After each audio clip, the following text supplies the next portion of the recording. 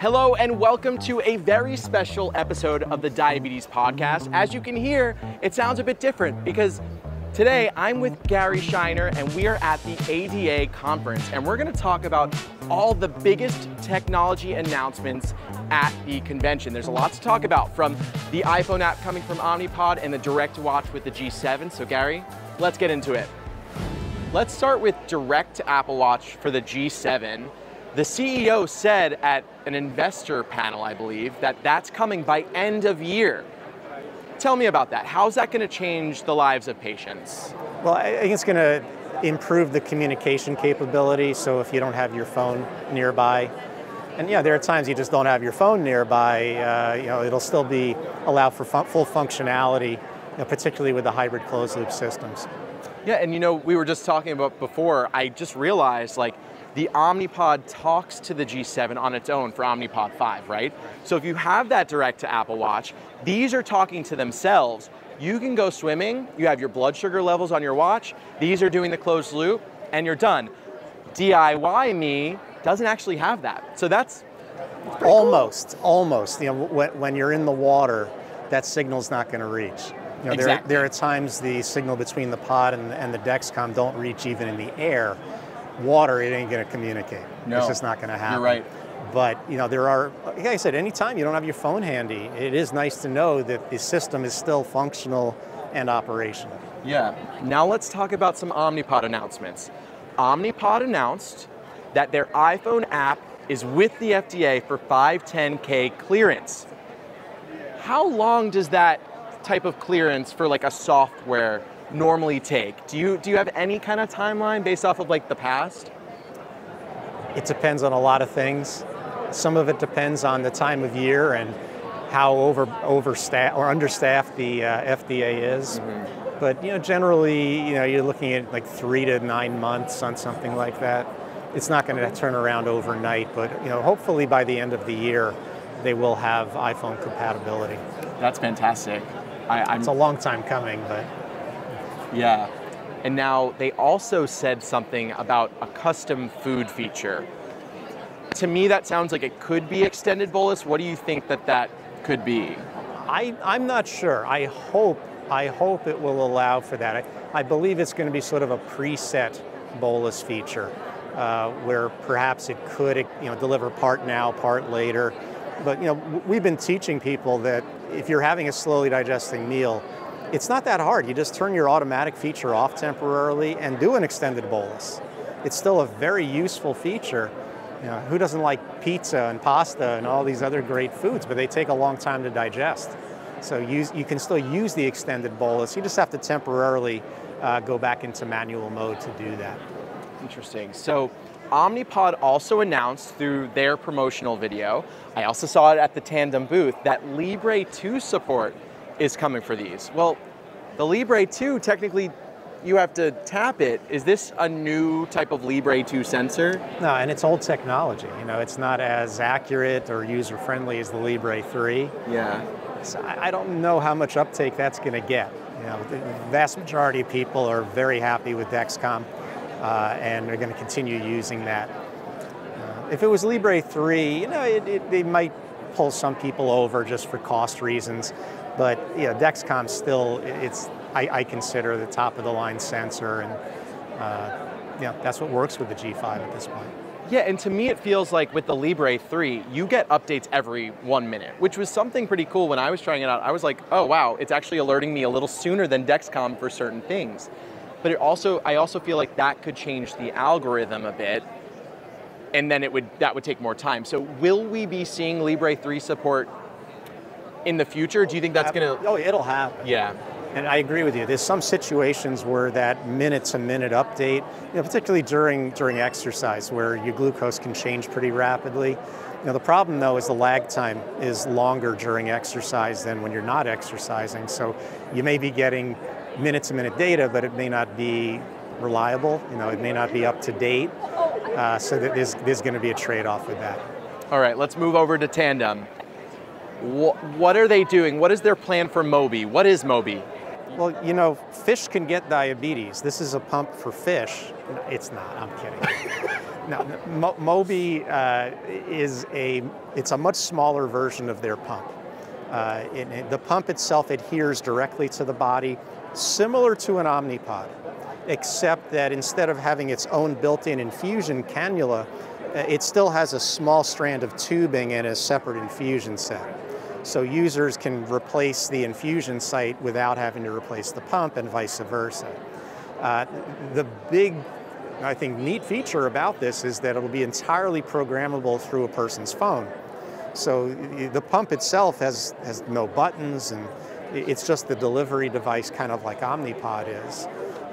For people who are looking for a more discreet, not tubeless, but 90% less tubing type of a pump, it could be a really good way to go.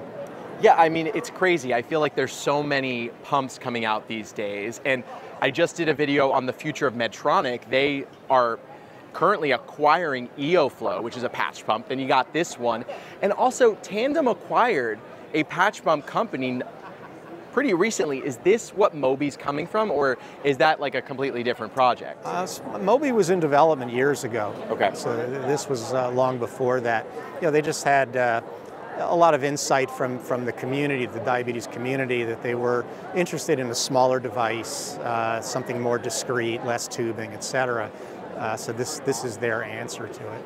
Okay, and now tell me about this extended infusion set for Tandem. Well, Medtronic launched an extended wear infusion set last year, and it's a wonderful set.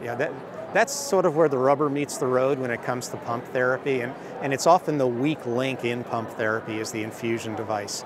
Because if you're getting the right amount of insulin at the right time, it still has to absorb consistently and act properly. And if your infusion site is failing, that just doesn't happen. And it's a major variable that's added to the mix. So Medtronic's extended wear set, they didn't really change the set, the cannula. What they changed is the insulin that's going into your body. They made sure that it contains the proper amount of preservative. They filter it so that there are no impurities getting through.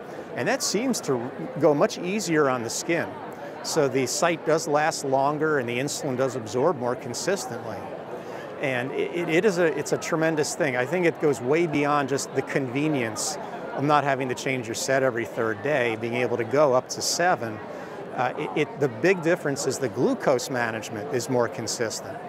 So Tandem, obviously they have to catch up with that. They acquired a company over a year ago called Capillary Biomedical. And Capillary Biomedical developed a very innovative infusion device where the infusion set itself is dramatically different. It's a highly flexible cannula that doesn't crimp. It doesn't pinch off at all. And it has like a coil running through it to prevent that from happening. It has multiple perforations, so the insulin comes out almost like a sprinkler effect at multiple points along the length of the cannula. So that combined with better adhesive at the site, and also a special lining in the tube to prevent preservative leakage.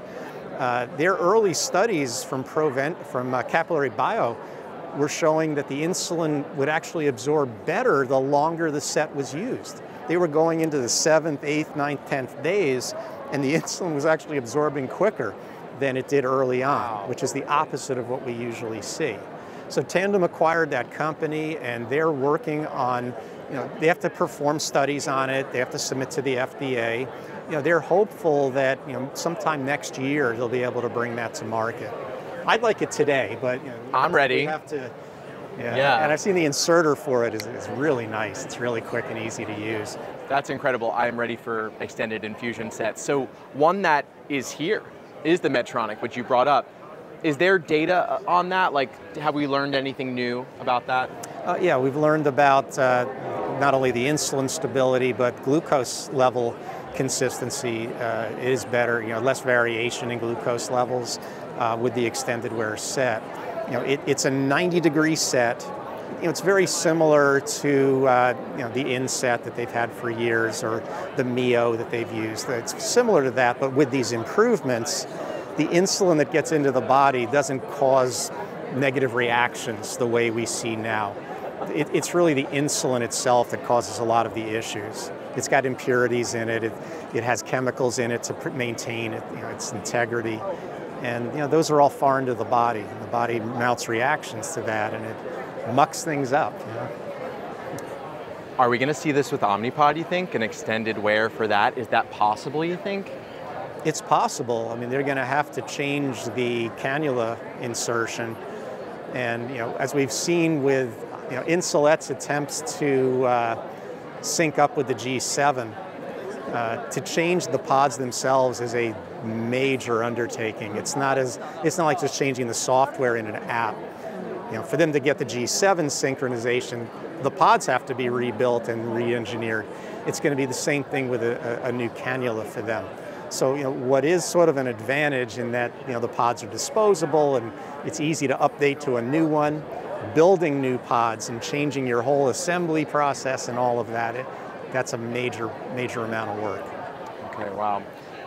Let's move on to Islet, one of the new players. I've done some videos on this channel already. I spoke to the CEO. I did a whole hands-on demo.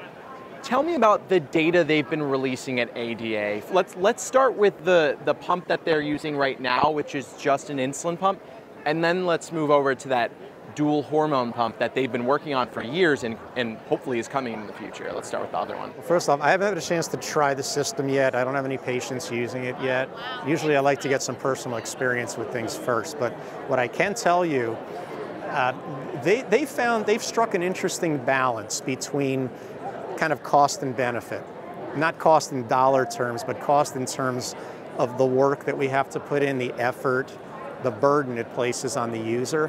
The burden, they've really minimized the burden, not just for the user of the device, but their healthcare provider. I spend so much time working with patients fine-tuning their basal settings, their carb ratios, their correction, all this stuff. There's a lot of work that goes into that. The Islet requires none of that, zero. So for clinicians who don't have the time or expertise to do that, it's going to make transitioning patients to pump therapy and closed loop therapy infinitely easier. There's still some training and education that's needed. The only inputs that the user makes is at meal times, just to tell the system I'm either having my normal meal or a meal that's smaller or larger than usual. That's it. So you don't have to carb count precisely. You still have to be able to recognize a big, small, and medium meal. But the whole notion, like I'm going to a spaghetti warehouse for lunch, my carb count is not going to be all that accurate. But if I tell it it's a large meal, presumably it'll make adjustments. So from a cost, from a user burden and a clinician burden standpoint, they've solved a lot of issues. Where they come up, I think, a little short is in the benefit. The glucose management that can be achieved with that system, it's good but not great. It doesn't quite meet the standards we've seen from the other commercially available automated delivery systems, and definitely comes up short of the DIY systems. So for people who are they're good with just decent control and not having to think about their diabetes as much, it'll be great. For those who are looking for the next level of management, who really want to manage intensively, they're probably going to be disappointed. They'd be better off with one of the other systems. Yeah, so we just spoke about one of the pumps that, may be on the lower end of time and range, still a great pump in its own ways. Now let's go to the pump that they hope to create that could theoretically be at the top of the chain, which is bihormonal, which would have both insulin and glucagon to kind of keep you up and down. Have they brought out data with that pump? Yeah, to use a phrase I love, it really does think more like a pancreas. This is a system that is truly emulating the way a healthy pancreas works. And it's a constant balance between the insulin infusion lowering the glucose, glucagon production to bring the glucose level up. It's like a house that has a heat and an air conditioning system, or a cruise control that's hitting the brakes or the gas, depending on the situation. Right now we have systems that will hit the gas pedal, drive the blood sugar down, but have no way to apply brakes. So glucagon is the brakes to the system. You can be so much more aggressive with your driving if you've got brakes than if you don't. You know, you can get up to speed where you want to and not have to worry about coasting to a halt. So having glucagon in the mix allows the algorithm to be much more aggressive with the management and still minimize hypoglycemia. Because as soon as the glucose is trending down and it predicts hypo may develop, it can infuse glucagon. Now, one drawback with this is it's going to require 2 separate infusion sites, 2 tubes, in order for that to work. They'll probably figure out a way to minimize the look and the inconvenience of it, but it is going to require 2 separate infusions. Yeah, well, Gary, thank you so much for coming on the podcast, this very special episode. I've got episodes coming out every Monday, and I'm here covering a ton of news here, so you check out all those videos on YouTube, and also you should check out Gary's book, Think Like a Pancreas. I read it at early diagnosis. It really helped me get to where I am today, and yeah, I'll have a link to that down in the description. Until next time, I'm Justin, and I'll tech you later.